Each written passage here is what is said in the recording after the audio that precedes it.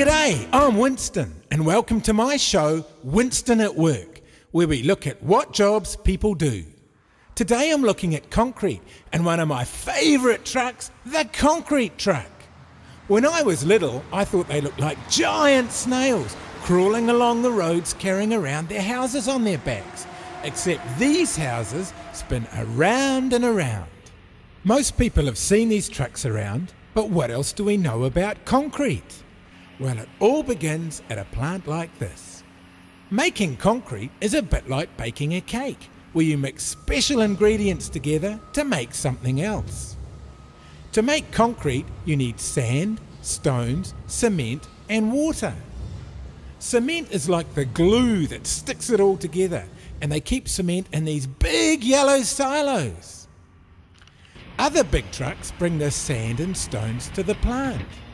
Then they measure it all out and pour it into a concrete truck for mixing, just like a giant cake mixer that can move.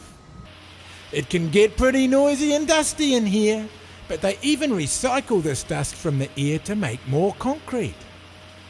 They also add a special chemical to control how fast it sets. Otherwise, it might dry and go rock solid in the truck.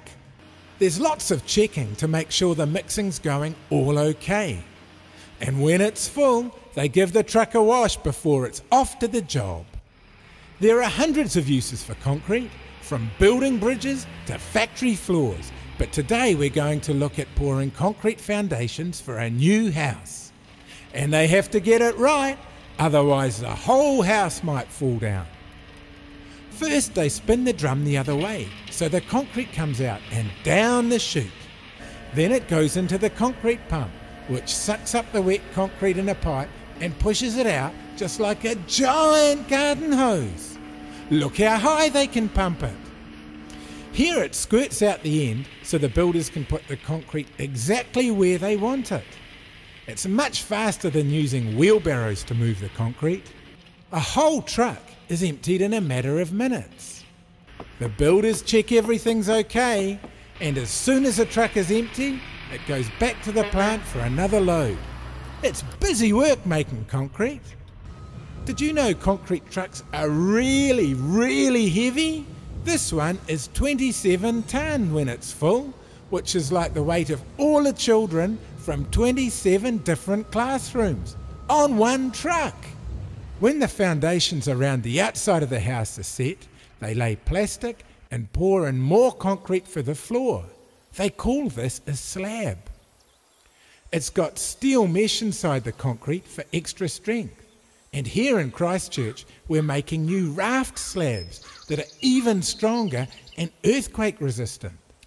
Once the concrete begins to set, a chemical reaction takes place. It's a bit like the heat in an oven when you're baking a cake. So you need to be careful that it doesn't burn your skin. Once it's dry and goes hard, it's safe and strong. Then they can put up the timber frame and they can build the rest of the house. But only once the concrete has been made and laid properly.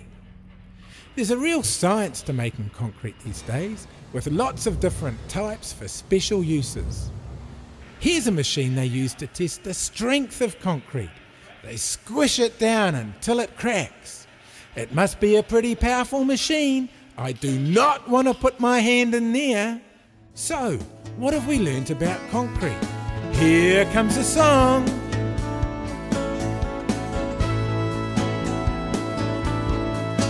Let's think of all the things that we use concrete for, like building bridges, roads and even floors.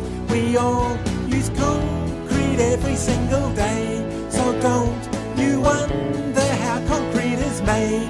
It's sand and stones and water and cement. It gets mixed up in the truck and then the truck drives off to where it's gotta go. Show.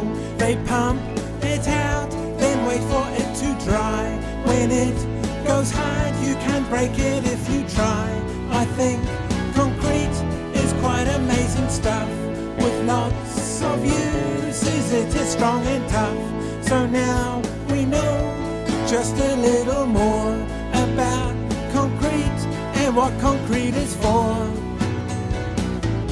You can make just about anything out of concrete, except maybe pyjamas. Let's hear it for concrete. Woohoo!